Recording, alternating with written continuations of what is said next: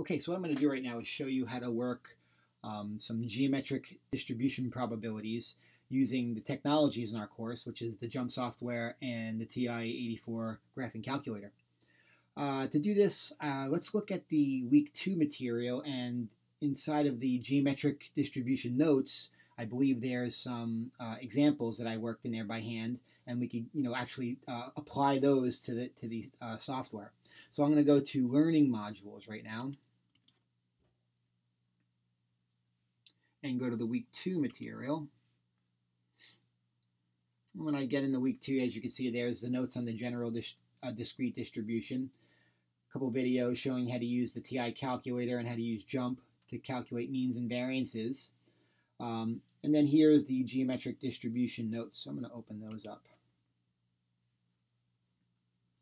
So remember, the notes talk through about what the geometric distribution is, its properties, formulas, the generation of the formula, and what it's all about. And then I worked an example down here using a telemarketer, right? So let's give this example a look, and I'll show you how to work a couple of these parts on JMP, and then we'll jump over to the calculator as well. All right, so it says a telemarketer makes successive calls in order to sell a service that their company provides. The probability the telemarketer will get a call back on any particular call is 5%. All right, so that in the scheme of things, that's a pretty low probability, which means that most of the time, people are hanging up on this telemarketer.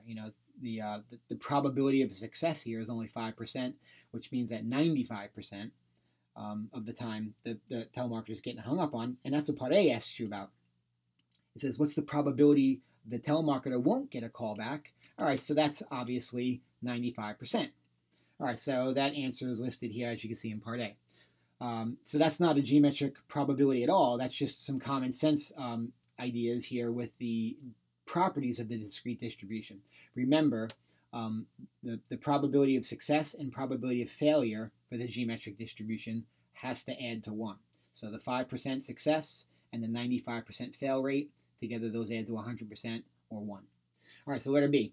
What is the probability that the first callback the telemarketer gets occurs on their 10th call? All right, so remember how the geometric distribution works. If they've got their first success on the 10th call, that means the first 9 times they didn't do so well. So they failed 9 times in a row. And then finally, on their 10th try, they got their call back. So that, remember that the probability of failure is 95%. So 0.95, and I did this example work down here by hand. In other words, the probability X, the random variable, takes on 9 failures before you win for the first time, the telemarketer.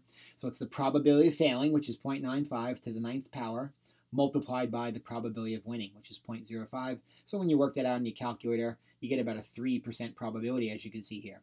So let me show you how to work this same part B in JMP. Actually, it's pretty easy. So if you remember, I asked you when you install the JMP software to install a couple of add-ins. So I have a statistical calculators add-in, and I have this teaching modules add-in. Now remember, if you don't have this add-ins menu yet, or if you're missing one or more of these add-ins, you're gonna have to install them, and that's in the software. So when you click this JMP software download link, it opens up my Dropbox. And I have a folder for add-ins. And I only put 2 add-ins in there. We'll be using a couple more as the semester rolls along, but right now these 2 are fine. So you can download these add-ins. They're very small, and when you double-click them, they magically install into JMP for you, and JMP will create this add-ins menu, and you won't have to do anything. It's very easy. Just double-click those little files. So what I'm going to do is I'm actually going to open up in the add-ins menu the teaching modules. And if you go down, you'll see there's a applet called the Distribution Calculator. So I'm going to click that. This is a great little calculator, and there are several calculators in that add-ins menu, as you can see, and we're going to use every single one of them throughout the semester.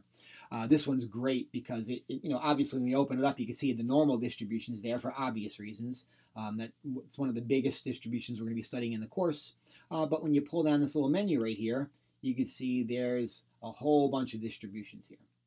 All right, so we want to choose the geometric distribution. So when I go down to G, naturally you see, hey, what's going on? I don't see the geometric, and that is because the geometric distribution is really, think of it as an offspring to a parent.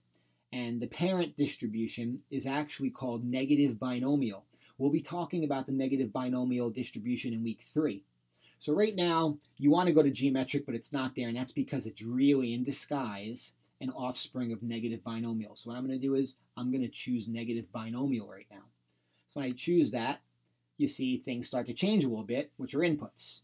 Now, really, the distribution menu, this calculator is super easy to use. It picks your brain. It says, what's the probability of success? All right, well, as you can see, there's some defaults. When you open it up, these values, I believe, will always be there. But it picks your brain. It says, okay, what's the probability of success? And that probability, remember, for the telemarketer is 0.05. And every time you change a number and click somewhere else, you'll notice that the shape of the distribution changes. This is a heavily skewed to the right distribution, as you'll see. Notice it changes.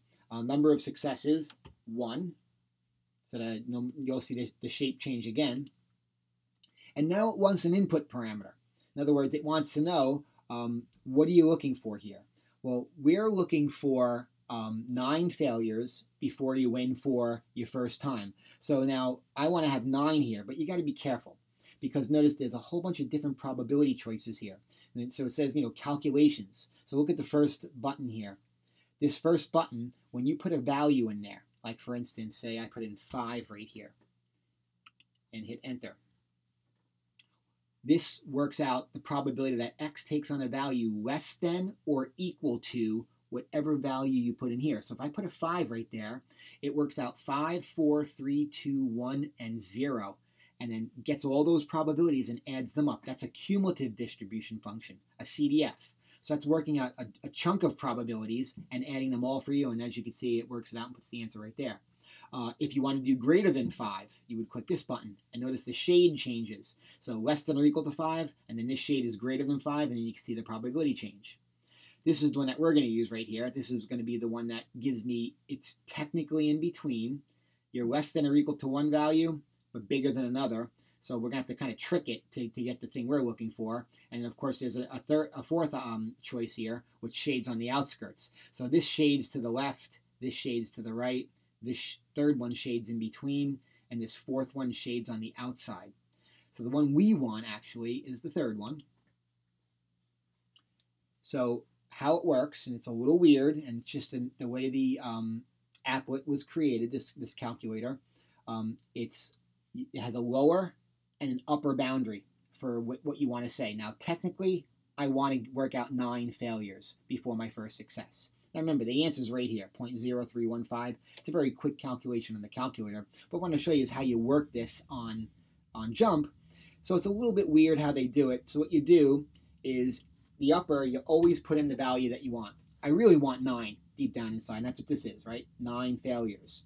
Now, naturally, you could put this value here, anything less than 9. And what it will do is it'll work out the probability of being in between those 2 values.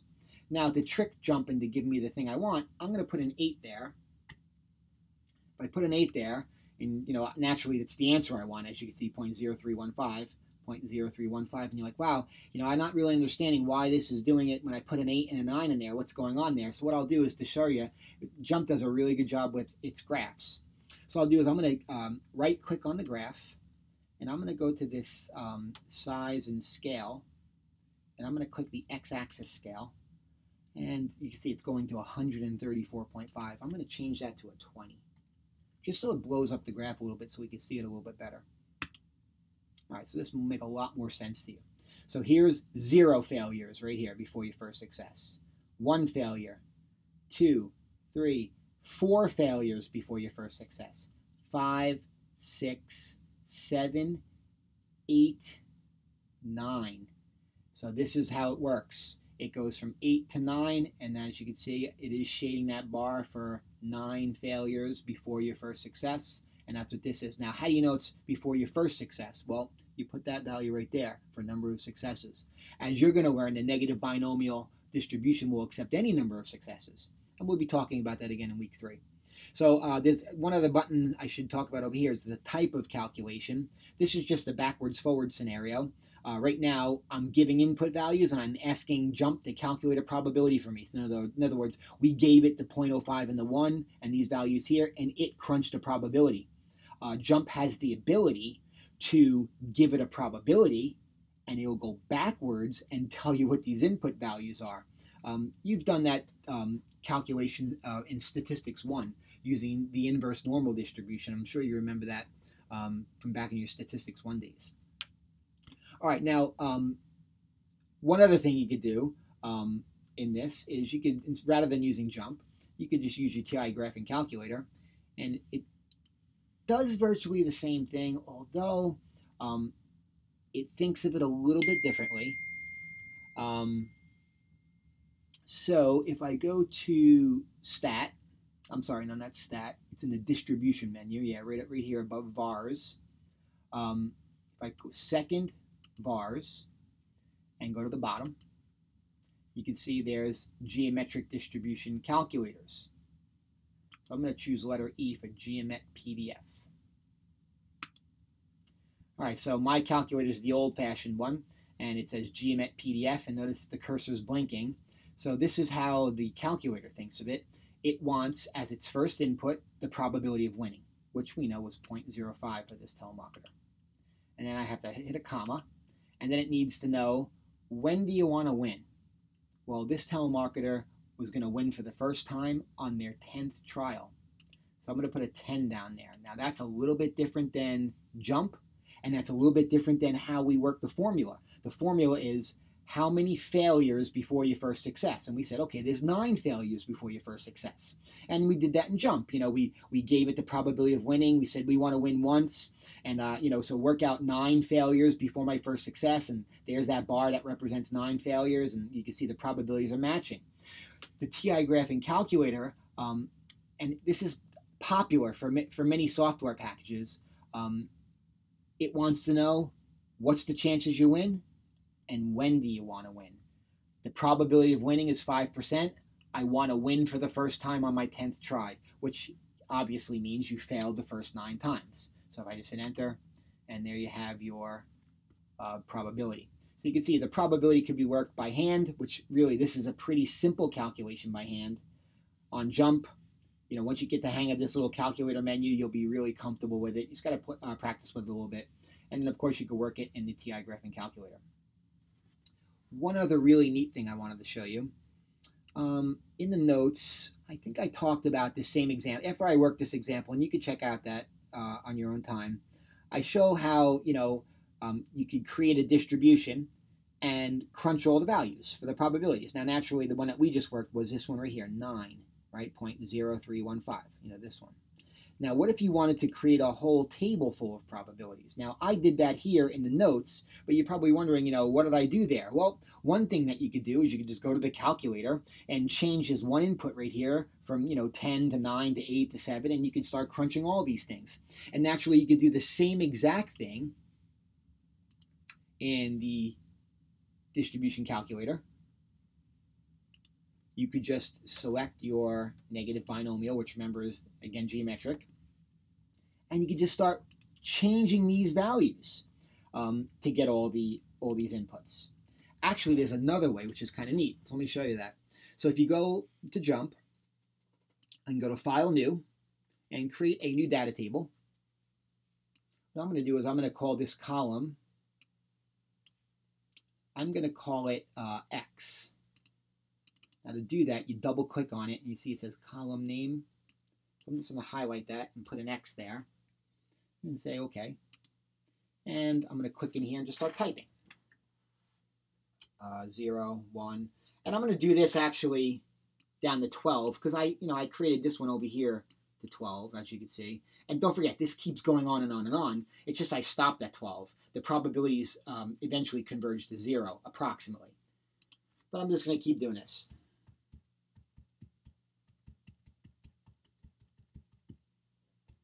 All right, so there it is. Now I'm going to click in the next column, and I'll call this column probability. So I'll call P of X. Now what I want to do right now is I want to ask Jump to crunch these for me. So over here where it says column properties, I'm going to click on that, and the first option you can see says formula. So I'm going to select formula. This is where you could find a formula and tell Jump, hey, apply a formula to this column and do it for every value in that column. Now, naturally, I haven't typed the formula yet, so the first thing I want to do is edit the formula. All right, so in the formula, there is a distribution scenario. Yep, here it is, discrete probability. All right, so I'm going to open that. And if I look around here, here we go, negative binomial probability. So I'm going to select that. Neg binom probability. All right, and it tells you, it returns the probability that a negative binomial distributed random variable is equal to k, where the probability of success is p and the number of successes is n. All right, so p was 0.05 for that telemarketer. N was the number of wins, which was 1. And now here's where I'm going to be really clever. Typically for k, we'd put a value in. And if I put a value like 9 in, it'll just crunch 9 fails before my first success. But you know what? I don't want to do that. I actually want to tell Jump, go to this column for x, grab the 0, work the probability. Grab the 1, work the probability. And ... straight down. So what I'm going to do is I'm going to be really clever and tell it, for this k value, look over here in column x. And if you look, notice over here, I'll drag this to make it a little wider, it has a couple of choices here. So what I'm going to do is, in this space right here, I'm going to choose x. So I'm saying, hey, work a negative binomial probability for me, where the chances I win is 5%, and I want to win once, and the number of failures is going to be found in the x column. So I'm going to say OK. And as you can see, quick as you can blink your eye, it crunches all that for you. And if you notice, I already worked those probabilities. I don't remember where I worked these, maybe in some other software package, or I might have even done it in the calculator. But as you can see, they match, and Jump is working, giving me a few extra decimal places, but the numbers are identical. This will really, oh, by the way, sorry, notice it says column through here. It didn't put the P of X in there because I was a little lazy. I had to hit OK still, and then it popped the P of X in there for me. But as you can see, this will allow you to work any probability you want, and in doing so, you could pull any probability value you'd like off when you're answering my math lab questions, when you're doing do-at-home tests and what have you. Now, notice, by the way, I stopped at 12, and you could fail 12 times before you win, and that probability is about 0.027, the probability of 12 failures before you first win. Like this, scenario here, 7, which is 0.0349. That's the probability of 7 failures before you first win. This keeps going. What's the probability of 20 failures and 30 failures? And as you can see, the probabilities start at 5%, and they get smaller and smaller and smaller. And here we are at 12 failures. We're down to about 0.027 when we started at 0.05. By the time you get down to, like, say, 100 failures before your first success, those probabilities are just going to keep getting smaller and smaller. Now, Jump does a great job showing you this. In the Addins menu,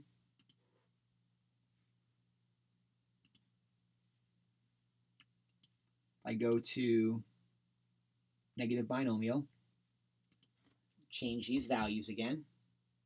I'll put them back to where they were.